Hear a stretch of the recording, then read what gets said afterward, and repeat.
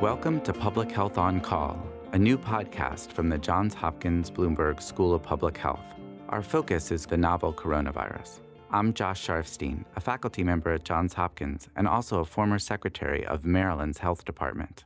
Our goal with this podcast is to bring evidence and experts to help you understand today's news about the novel coronavirus and what it means for tomorrow. If you have questions, you can email them to publichealthquestion@jhu.edu. That's publichealthquestion@jhu.edu for future podcast episodes. Today, I'm asking listener questions to Lauren Sauer, the Director of Research at the Johns Hopkins Biocontainment Unit and the Director of Operations with the Johns Hopkins Office of Critical Event Preparedness and Response. Let's listen. Thanks so much, Lauren, for joining me today. We're going to be answering questions from listeners of the podcast. Are you ready? Absolutely. Okay, here's the first one. What makes this upper respiratory infection, which is caused by an RNA virus, any different from 200 other upper respiratory infections that are caused by different RNA viruses? I think there's two key differences. The first is that it's causing severe disease. It's making people really sick. And that causes big strains on the healthcare system. It causes challenges at the individual level, and it can make people very sick or kill them. The other key difference is that we just don't know much about it compared to many of the other common RNA viruses that cause upper respiratory infections every day.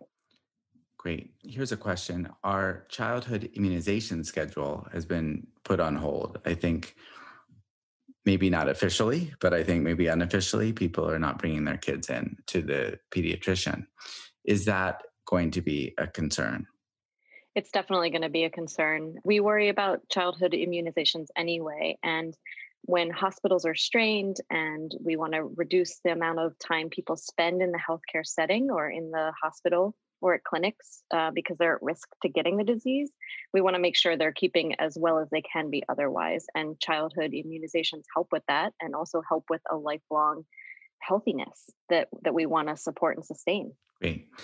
Next question. I have read that prone body position helps very severely ill coronavirus patients in the intensive care unit. Is that true? We've seen reports that it is true and it can be helpful. In fact, we have some proning studies going on at Johns Hopkins Hospital right now. The challenge with proning that we have to consider is that it is really staffing intensive. So you need a lot of staff to put people into the proning position and keep them that way and maintain their breathing and all the other things they need to do while they're proned. And it also is very PPE, personal protective equipment heavy. So you need a lot of PPE to do it safely. So we'll find out for sure when those studies come back. Absolutely. So that relates to another question that we got about studies. So people have heard about different kinds of studies. Why is everybody so focused on randomized controlled trials? Randomized control trials are how we learn. And it's really important in this setting because we don't know much about COVID-19 and SARS-CoV, the virus that causes COVID-19. So the randomized control design is how we identify medical countermeasures, medications, vaccines, all different kinds of things that are going to help us. Let me ask you.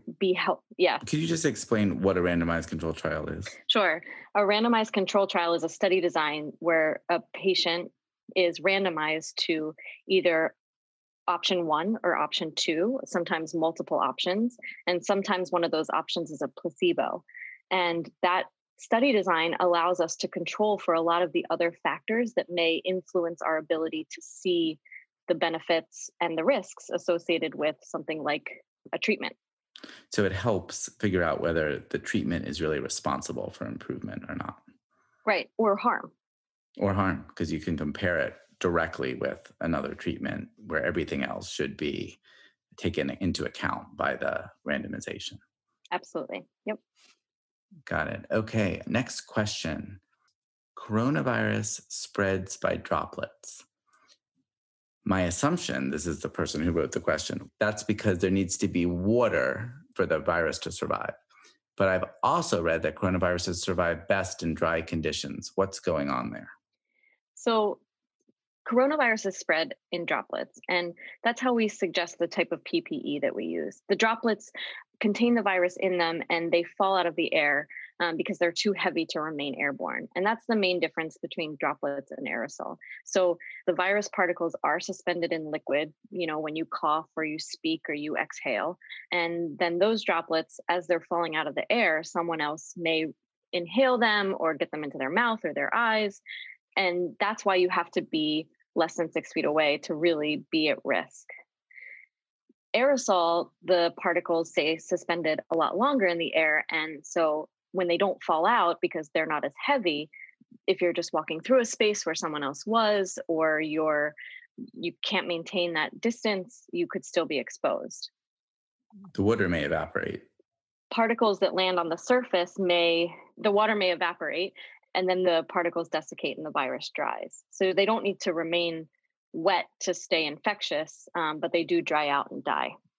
They dry out and then they eventually could become non-infectious. Yeah. But for some period, they could be dry and infectious.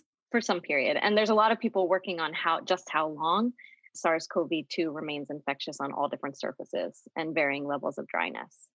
Got it. Okay, next question. There are some reports that people have been reinfected. Does that mean we will not be able to get a vaccine? That's not exactly what it means. There are individuals who are going to get infected and not develop antibodies at all, but cellular immunity is pretty powerful, especially in the lungs. You almost always see antibodies, but sometimes they're weak and they just don't do anything. So in this case, I actually think my understanding is that there's not exactly studies showing people who have gotten very clinically ill twice, that maybe some people have been shedding virus a little bit later than expected, but we're still trying to understand whether people truly could be reinfected. Exactly. So we need a lot more research on a much bigger population to understand reinfection versus longer-term viral shedding. And whether vaccines work is probably going to be up to some randomized controlled trials in the future. Absolutely, it will. What is going to happen as there are fewer coronavirus infections to prevent coronavirus-infected patients from infecting other patients in the hospital? So as we move back to more normal hospital operations and we have more and more non-coronavirus patients in the hospital, there's a couple of strategies that we take to protect the patients coming into the hospital, the healthcare workers, and the entire community from additional spread. We'll try to cohort the COVID-19 patients in specific locations so that we're not having the risk of COVID-19 patients being spread all over the hospital and potentially being on same units as non-COVID patients. We'll do some preliminary testing for people who come in for procedures and surgeries and make sure that they don't have coronavirus before they come in. And we'll try to cohort staff as well so that you're working either on a COVID unit or a non-COVID unit and keeping those sort of designations separate to protect everybody. Great. One last question, which is it possible to give someone a tattoo from 6 feet away? I think this relates to the opening of tattoo shops in Georgia this week. I certainly wouldn't want to be on the receiving end of a tattoo from 6 feet away, but I'm sure anything is possible. You need a long, long tattoo gun and a really steady hand. Very good. Well, thank you so much for taking time out to talk with me. No problem. Thanks for having me. Thank you for listening to Public Health on Call, a new podcast from the Johns Hopkins Bloomberg School of Public Health. Please send questions to be covered in future podcasts to publichealthquestion@jhu.edu. This podcast is produced by Josh Sharfstein, Lindsay Smith-Rogers, and Lamare Morales. Audio production by Niall Owen McCusker and Spencer Greer, with support from Chip Hickey.